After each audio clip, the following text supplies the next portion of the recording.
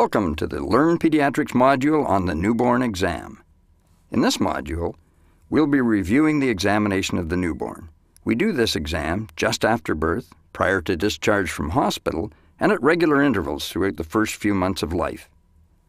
Initial examination of the newborn should be done as soon as possible after delivery. This ensures early detection of any abnormalities and establishes a baseline for subsequent examinations. As with all physicals, it is important to properly position both yourself and the patient. For the newborn exam, you should ensure that the ambient temperature is warm enough to allow for the infant's comfort while being exposed. Often, keeping the entire room warm is difficult. Using an examining table with a built-in warmer is quite useful.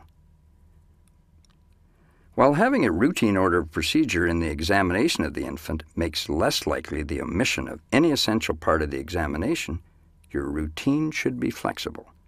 If the infant is quiet and relaxed when first approached, auscultation of the heart and palpation of the abdomen can precede more disturbing examinations, such as the mouth and hips. At the time of delivery, the infant's APGAR score should be recorded. The components of the score are color, heart rate, reflex irritability, muscle tone, and respiration. It should be documented at 1 and 5 minutes after birth. If the 5-minute APGAR is less than 9, further recording should be made at 5-minute intervals until the newborn is clinically improved. Once you've determined that the baby is stable, from an airway, breathing, and circulation perspective, you can begin your systemic exam. It's important that a few exact measurements be made and recorded. These include weight, crown-to-heel length, and head circumference. These should be plotted on an appropriate centile chart on each visit to allow for early identification of growth problems. Note how active the baby is and whether the baby's cry is normal. Look for any obvious malformations, dysmorphic facies, or limb abnormalities that may suggest a serious syndrome, such as trisomy 21. Take note of the baby's respirations and effort of breathing. Grunting or labored breathing usually suggests pulmonary pathology, such as respiratory distress syndrome. Most often, the breathing of a newborn is diaphragmatic, so during inspiration, the anterior thorax usually draws inward while the abdomen protrudes. Pay attention to the baby's color. See if there is any pallor, plethora, jaundice, or cyanosis. Acrocyanosis, where the fingers and toes appear bluish, is normal for a newborn infant. If there's generalized cyanosis, observe the response to oxygen administration as well as what happens during crying. In the absence of cardiac disease, the infant should spontaneously pink up over time or with positive pressure ventilation. Very few babies need resuscitation, often just drying, positioning the baby properly, and patience is all that is needed for the infant to breathe and move spontaneously. If more active resuscitation is needed, follow current NRP protocols. In this section, we will go through the newborn examination from head to toe. Skin. Besides the color of the skin, there's some common skin changes or manifestations that you should look for. When the infant is delivered, it is often covered in a cheesy, white covering called vernix. This is completely normal. Occasionally, you may see milia, which are pinpoint white papules on the face that are keratin-filled epithelial cysts. These resolve spontaneously.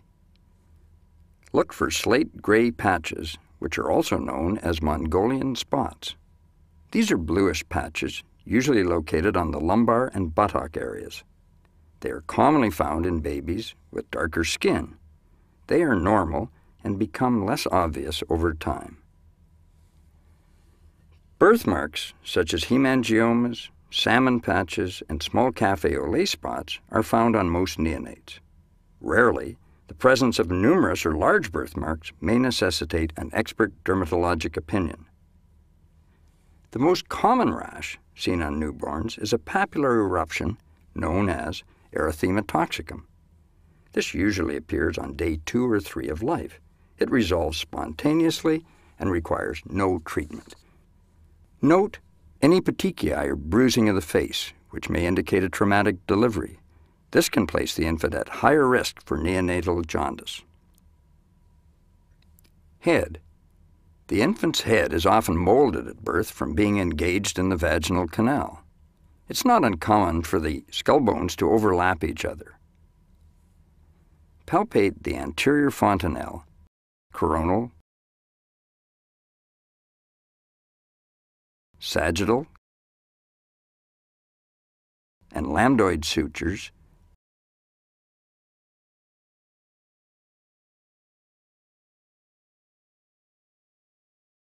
and posterior fontanelle. Take note of any trauma to the head, such as caput sexadeum, which is the diffuse swelling crossing suture lines caused by pressure from the uterus or vaginal wall during a vertex delivery.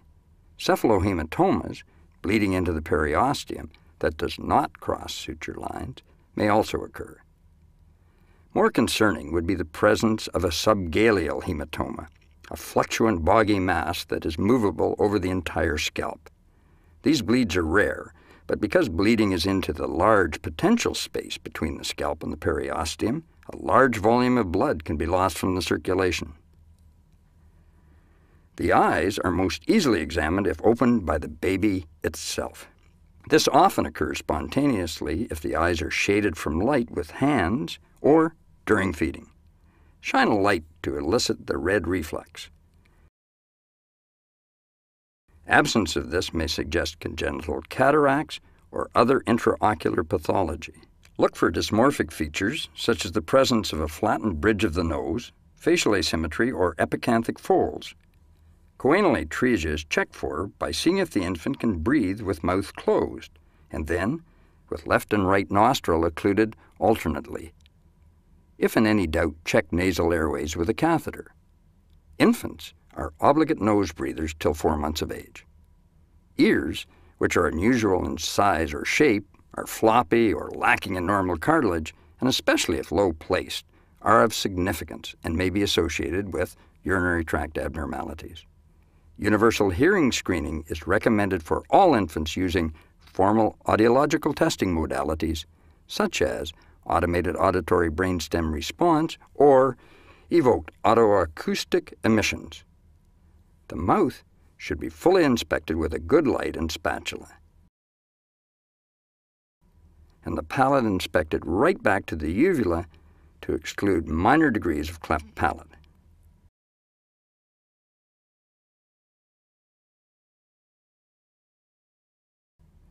Sternomastoid muscles should be palpated and the range of rotation of the head to each side checked to rule out congenital torticollis.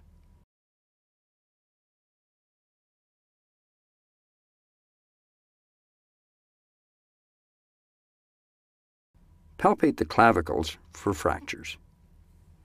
Webbing or redundant skin in a female infant suggests intrauterine lymphedema and Turner syndrome. Chest. Moving down to the chest, look for any asymmetry of the rib cage. Breast hypertrophy is common in males and females due to transfer of maternal hormones.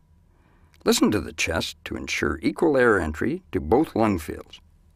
Crackles may indicate infection, respiratory distress syndrome, or transient tachypnea of the newborn, particularly in a baby who is born by cesarean section. Listen for heart sounds and murmurs on both the chest and the back. Transient murmurs are common and often benign. On the other hand, congenital heart defects initially may not produce any abnormal heart sounds. Brachial and femoral pulses should be palpated and their strength and timing compared. Absence of femoral pulses or brachial-femoral delay is suggestive of left-sided heart lesions and coarctation of the aorta. It takes practice to feel the femoral pulses. They should be felt using gentle pressure over the inguinal area. Abdomen. Inspect the abdomen for any obvious defects. The umbilical cord should have 3 vessels, 2 arteries, and 1 vein. Finding a variation from this should prompt formal renal assessment by ultrasound. The abdominal wall is usually weak, especially in preterm infants. Therefore, diastasis recti and Umbilical hernias are not uncommon. A scaphoid abdomen suggests diaphragmatic hernia, while abdominal distension suggests obstruction, often due to meconium ileus. Following inspection, palpate for internal organs. The liver is normally palpable as much as 2 centimeters below the costal margin. Less commonly, the spleen tip may be felt. The kidneys, especially the right, can often be felt on deep palpation. Genitalia. Now we will move on to the genital examination. Inspect that the infant does not have ambiguous genitalia. In a newborn female, the labia majora are prominent. Non-purulent discharge is a normal phenomenon. A whitish or pinkish red discharge can be present secondary to transfer of maternal hormones. Ensure that there is no clitoromegaly, that is, the enlargement of the clitoris beyond 1 centimeter in size. In the male infant, the normal scrotum is relatively large. Both testes should be descended into the scrotum. Any scrotal swelling can point to the presence of a hydrocele or hernia. A penile length of less than 2.5 centimeters is indicative of a micropenis and should be investigated. The prepuce of the newborn is normally tight and adherent. An erection of the penis is common and bears no significance. Most infants void within a 12-hour period, and by 24 hours, 95% of newborns will have passed urine. Check that the anus is in a normal position and is patent. An imperforate anus is not always visible and may require evidence obtained by gentle insertion of the little finger or a rectal tube. A sacral dimple caused by an irregularity of a skin fold is often present in the sacrococcygeal midline and may be mistaken for an actual or potential neurocutaneous sinus. Concerning features would include a dimple that is higher on the back than the tip of the sacrum, tufts of dark hair overlying the dimple, or actual visualization of a fluid-filled meningocele. Meconium should be passed within the first day of life. Passage of meconium beyond the first 24 hours of life warrants investigation. Musculoskeletal. In examination of the musculoskeletal system, deformities observed in the infant are often due to the way the fetus was positioned in utero, or due to the presentation and trauma of delivery itself. Spontaneous symmetric movements of the extremities should be observed. Absence of this may indicate nerve damage or fractured bones. Hands and feet should be examined for polydactyly, syndactyly, and abnormal dermatoglyphic patterns, such as a single palmar crease. The feet should be examined for evidence of talipes equinovarus or club foot, where the feet are permanently inverted at the ankles. A large gap or deep crease in between the first and second toe can indicate possible Down syndrome. The hips of all infants should be examined with specific maneuvers to rule out congenital dislocation. In the Barlow maneuver, the hips are flexed and the thighs adducted. Apply force posteriorly in line of the shaft of the femur in the attempt to dislocate the femoral head from the acetabulum. Dislocation is confirmed by the Ortolani maneuver, where the dislocated hip is reduced back into the acetabulum. The hips and knees again are flexed, with the thumbs on the medial aspect of the baby's knee, while the index finger is placed over the greater trochanter. Upon gentle abduction of the hip, push upward with the index finger and push toward the bed, and laterally with the thumb. Finally, examine the baby's spine. Make sure there is no scoliosis by running a finger down the back. Spinal dysraphisms, such as tufts, lipomas, hemangiomas, large dimples above the gluteal crease, and anal verge need to be ruled out. Neurologic exam. The neurologic examination consists of a general screen as well as some reflexes that are specific to newborns. Observe the posture of the infant while lying supine. There should be flexion at the hips, knees, and elbows. In infants with hypotonia, the baby often assumes a frog leg position, where the hips are abducted with thighs resting on the bed. The level of alertness can be tested by tactile stimulation of the foot or cheek. The baby should awaken. Tone is best assessed by suspending the infant in a ventral position. In a baby with normal tone, the back should show some resistance to gravity. Lastly, primitive reflexes should be elicited. These include the plantar reflex, sucking reflex, Moro reflex, Gallant reflex, as well as the grasp reflexes. Conclusion. Routine physical examination takes only a few minutes and should be carried out in all infants at the earliest possible moment after birth, just before discharge from hospital and at regular intervals throughout the first few months of life. Routine physical examination excludes obvious abnormalities and helps make possible an earlier diagnosis of many not quite so obvious conditions.